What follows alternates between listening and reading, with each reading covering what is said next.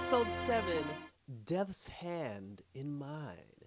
And it's your boy Icon with a Marvel television review for you, going over that Agatha all along. And before we get started, because this was a good one, hit that notification bell, like and subscribe to my YouTube channel, check out all my other videos. And let's get started, because this was actually by far the best episode of the entire season for me. And, you know, a lot of it also has to do with time travel, because if I've said it once, I've said it a million times. I love time travel based things, and if you can come up with a good way of doing time travel, you have already got me hooked. And the way that they did the time travel, the unofficial time travel in this particular episode, like, honestly, it made me like grin from like ear to ear, and I thought this shit was awesome. They did, however, the concept of the time travel, they did borrow it. I mean, it's still the same genre. They did borrow it from Agents of S.H.I.E.L.D. because on an Agents of S.H.I.E.L.D., there was a girl, an inhuman child, who had the ability to see the future. She could see events from the future. And because she was a child and she couldn't really like talk or communicate the things that she was seeing, the stuff, whenever she would get these images in her head of future events, she would like write them down with crayon and coloring, and she would draw pictures. And like she would draw pictures of two people standing in the sand with a spaceship in front of them, and then that event would actually happen in real life. When the girl got older, when she was like a grown woman, probably like in her 60s or whatever, she was seeing like past events. So it was weird because the young version of her as a child and the old version of her as an adult woman, they were swapping memories back and forth because she was able to see things that, you know, young her was seeing, and, you know, young her was able to see things that old her was seeing. So to her, she's basically living her entire life in her mind. Like, she knows things that are going to happen, especially in her life. And they did that here with Lilith. And I'm going to try my best to explain this as good as possible. But before we get to the, you know, to the deranged and the crazy, the episode starts with Agatha and with Teen, or Billy, I guess we're calling him Billy. The two of them, they were the survivors because after Billy basically tried to bury everybody and Agatha pulled her way out of the abyss, the two of them are on their way to the next trial. While they're doing that, like, they're having conversation. He's just like, oh, is Wanda really dead? And then she's like, yes, I don't know, maybe. So now they're basically saying that Wanda's not dead. And like I said before, if Wanda's not dead, that's perfectly fine. But when Wanda comes back, I swear to God, she better not be on the Avengers because she was the bad guy in Doctor Strange Part 2. So now they get to the next trial. It was like a castle, like a Disney castle. And when they go into the castle, their appearance basically transforms them into the cast of Wicked. Agatha looks like the Green Witch, which she said was modeled after her, and Billy kind of looked like the evil witch from Snow White and the Seven Dwarfs. But this particular trial is a tarot card reading. It's a tarot reading, a real tarot reading. And Wanda and Billy, they're both trying to figure out the tarot cards, and they're failing at it miserably. Agatha really doesn't give a shit about the tarot stuff. She's just like, oh, let's just keep putting cards on until we get the right ones. Billy's like, no, like, you have to actually do this, but he's not really skilled at it. And while they're doing it, the ceiling is dropping and swords are falling out of the sky, so they gotta hurry up. So now while they're doing that and they're trying to figure out the tarot challenge and failing at it miserably, this now takes us to Lilith. And that was her name, Lilith. Like, how did I not remember that? So Lilith, all right, so this is the best way I can describe this. So let's just say Lilith was born in the 50s. And when she was a teenager, a child, or whenever her powers manifested, her present conscience exists in the 50s. And then obviously in the 60s, the 70s, 80s, as she's living her life, there's her present mind, her present conscience. So let's just say, for the sake of the explanation, she has one present conscience per decade. There's like her 80s version mind, her 90s mind, her 2000s plus, blah, blah, blah. Because she has the power, because she has like the terror power, because she's like the gypsy or whatever, each one of her present time consciousness, they're traveling to the different points of time. So like her 80s conscience keeps slipping to like the 50s. Her 60s conscience will go to the 2000s. Her 2000s conscience will go to like the 70s. And her mind is constantly like shifting back and forth throughout the course of her entire life.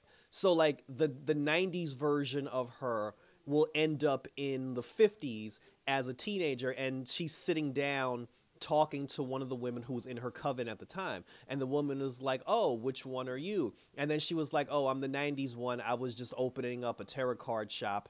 And then the woman was like, oh, well, tell me all about it. And then that version of her mind will leave, and then like the 2000s one will show up, and then she's just like, oh, you're the 2000s one, so tell me what's going on in the 2000s. And then she's just like, oh, everyone's dead. Like my entire coven is dead, and like they're all coming for us. Like the 70s version was just, when the 70s version popped up, she was just like, oh, like you all die because of like some illness and I couldn't save you. Like the kid version of her, like the 50s version of her, she ended up in the 2000s, and she was like, oh, like this is nice, I have a coven, I have a family, like we're on the witch's road. So, but the thing about it is, whenever Lilith pops back into the consciousness where she's supposed to be, so if her 80s mind travels to different decades, and then her 80s mind returns to the 80s, she doesn't remember all the stuff that she did because her mind wasn't there.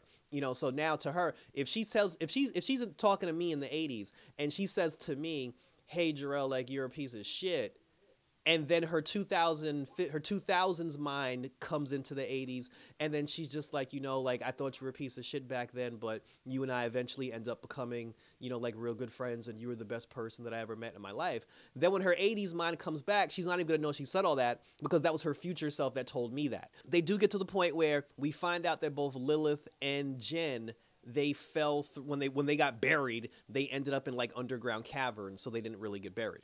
And then that's when Lilith had told Jen, she was just like, I'm trying to put the pieces together. I'm trying to put my mind together. She said that like she remembered from like a previous version of her mind that entered. She knows that Agatha and Billy are trying to do the challenge, and she said, but I gotta help them. And then she told Jen, she was like, I want you to come with me because you're my sister in the coven. And then Jen was like, all right, cool. And then they heard the screech with the sinister seven coming, so they tried to get the hell out of there. While they were trying to find Agatha and trying to find Billy, that's when Lilith's current mind came back. And then she was just like, Jen, where are we going? She was like, well, we're on our way to go help Agatha, And then she was like, well, why are you coming with me? And then she was like, because I'm your sister in the coven. And she was like, bitch, since when? And then that's when Jen was just like, okay, so you don't remember telling me that. She said, you did. She said, when you told me that, you also told me you weren't going to remember. So, and the actress that plays Lilith, she came alive in this episode. Like her personality was dialed up to like 1,000. There was also a moment where the child version of herself ended up into like the current version of herself, and then she ended up on the floor with Agatha standing over her, and then Agatha was like, woman, you almost got hit in the head with a sword. And so we were just like, so how the hell did Lilith and Jen get into the room, because they're a part of the challenge now? Later on, we go back and we see the scene where Lilith and Jen actually made it into the challenge, and Jen still looked fine, and while they were in the challenge, like Lilith is now there, and she's like, yo, somebody fucked up the tarot card reading.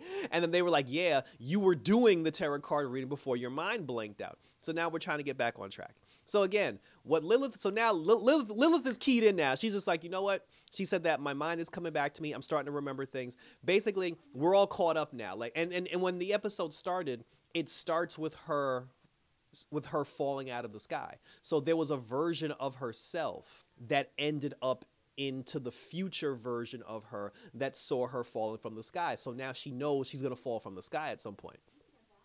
But she's also locked into completing the challenge, because now all the memories that she saw, things that she saw, where it was like Agatha in front of a 3-branch tree, Jen smiling in the corner, like even Alex, when Alex tried to save her. There was even a moment where in episode 3, Lilith had said to Alex, she was like, oh, don't try to save Agatha.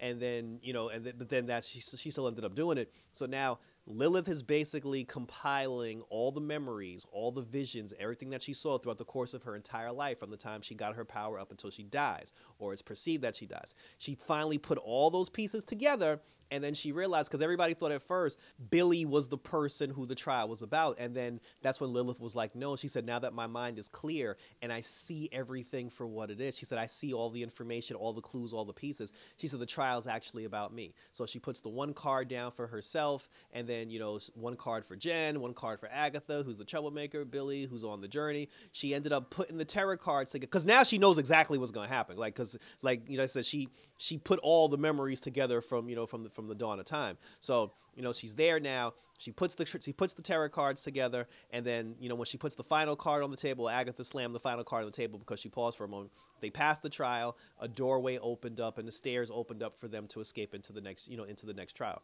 While they were doing that, that's when the Sinister Seven started showing up. But the reason why Lilith had paused, because one of the memories that she did remember in the moment, which was part of the tarot reading, was the card of death. And then she remembered Lady Death, which is Rio, the, you know, like the fine chick from, you know, that joined their team after the other girl, after Sharon died. Like, Rio is actually like Lady Death. She's the one, I guess, that poisoned Lilith's original coven, and she's the one that's coming after them and coming after them also. And then they asked Agatha, they was like, is this true? And she was like, yeah, but she was like, I like the bad boy.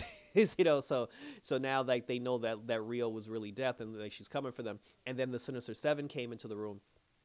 And then that's when everybody ran up the stairs to try to escape. But then when Jen was going to go in, she told Lilith to go, but she was like, no, Jen, you have to go because you're the sister in the coven. She's like, you're the way forward. She told Jen, like, because she saw a vision of Jen being the way forward. So Jen's going to play a big role in this somehow.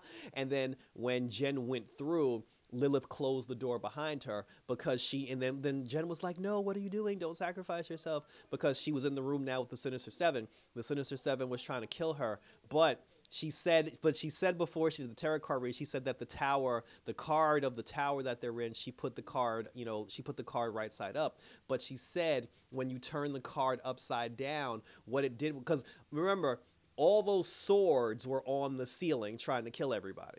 And when she turned the tower card upside down, it actually turned everybody in the room upside down. She grabbed onto the table to keep from falling, and the Sinister Seven basically fell into the ceiling, and they were killed by all the swords. So Lilith ended up killing the Sinister Seven, which I guess was her revenge for them killing her coven like back then. So she managed to defeat them, but she couldn't hold on to the ledge herself, and then she fell into the ceiling, and then it's presumed that she landed on the swords, and she died because she landed on the swords.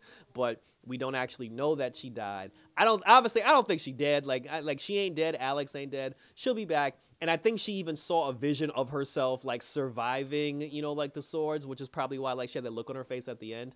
And then it showed a scene of, like, her teenage self, like, back in the 40s when she went to go sit and talk to one of her coven members for the first time. And then she was like, oh, Lilith, how are you doing today? Tell me about time and space and everything. And then young Lilith basically just started having the conversation where she was telling her all the things that she saw as her mind was traveling throughout her own history. That was how the episode ended, and thank you for tuning in. I hope I explained that good. So, no, this was dope. Like, I can't even front. This was dope. Like, the way they did her power, you know, for her to basically pass through different points of her time, different moments in her life. Like, you know, again, the tools she needed to pass the challenge existed throughout the course of her entire life. She just had to live her entire life. Like, there were moments in her life where she needed to travel to the future in order to get those answers in the present. And her power, you know, came in perfectly for that. Like, yeah, she revealed that she was the one that put the stupid mute thing on Billy. That turned out to be nothing. Nobody cared. She basically told everybody what their role is in all of this, and now we're just going to wait and see what happens. And I'm looking forward to it. I'm down for it, because like I said, now I want to know what's really going on around here. Let's share your questions, comments, and concerns. Let's continue to talk about it, because we finally got the Lilith episode. So check out my other reviews, because I got Superman and Lois up on my channel, which is really good. I got the Penguin up on my channel, which is still going strong. Loving me some Penguin. And that Lara Croft Tomb Raider, which we will conclude the second half of that right now. I also got my videos for New York Comic-Con that's up on my YouTube channel. Check out my New York Comic-Con videos, and we'll keep rolling on because we got some more stuff in the pipeline. And like I said, this Agatha shit is getting really good, and I look forward to finishing it up with all of you. So until next time, guys, so thanks for tuning in. Look out for the cards because they will predict your past, present, and or future. And until next time, we're out this bitch!